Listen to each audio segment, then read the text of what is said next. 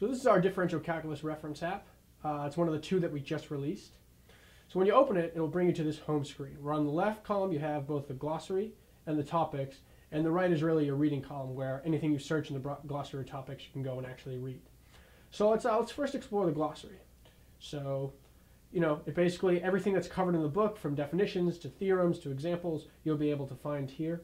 And simply by clicking on any of them, say for example constraint, it'll bring you to the page that discusses constraint. In this case it's page 107. And then let's close the glossary and let's actually search through it. So let's search for something like cycle. So you search for cycle and it will give you, it says page 74. So all you do is click on it, and right towards the beginning and top of the page is where cycle is covered. So let's close the glossary for a sec. And let's move on to topics. So topics will give you all of the high-level stuff that's covered in the book. So the beginnings of the chapters or other things like that that are basically the beginnings of the section. So for example, let's click on applications of differentiation. So we go to applications of differentiation. It brings you right there. Gives you a short introduction to the chapter. And in these, you can sort of flick back and forth and turn the pages so you can read on. And at the beginning of every section, actually, you'll see these little thumbnails right here. And if you click on that, that will bring you to one of our videos. Usually takes about 10 to 15 seconds to load. In the first chapter of the book.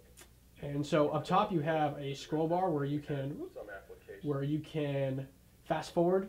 So if you don't want to see certain parts of the topics, it'll fast forward it through for you. Down here at the bottom is the play, fast forward, and the volume buttons. And if you want to go back to the app, all you have to do is simply click done. So the other cool thing is it works in both landscape and portrait mode. So same functionality, you have the glossary and you have the topics. So we also have, it's available for the iPhone, where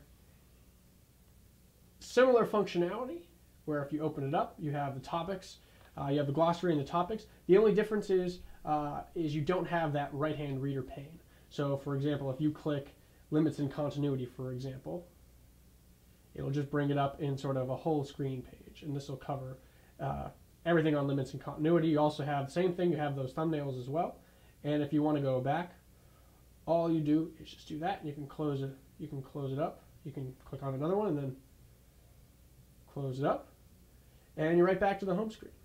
So we really feel as though our apps are great for anyone who's taking calculus, teachers who want to brush up, just general math enthusiasts, and they're really a perfect accompaniment for our digital textbooks because they cover the same material, and they're just really a great reference for any student or teacher looking to brush up on their calculus knowledge.